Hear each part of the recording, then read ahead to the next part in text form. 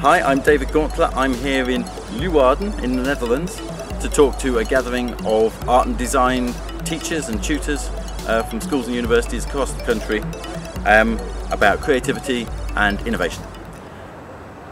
One of the things I'll be talking about is the role of art and design in innovation. When people talk about fostering the power of innovation in universities, they're often thinking about science and technology and engineering. But art and design have very much to offer as well. If you think about people who want to rigorously push the boundaries, to innovate, to do new things, to do things differently, that's what people do in art school. And art and design professionals have got to find a way of working with all of the people who these days are in the digital space, who are just enthusiasts doing stuff because they want to. You've got all those people who are doing creative, expressive, innovative things online. Ordinary people, everyday people doing stuff because they want to, because they're passionate about it.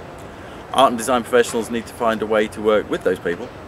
So I'll be saying that the answer to that is to do with participating in networks, making things happen, and a kind of leadership which works with the people in that space so that they can do great new things together. That's what I'll be talking about today.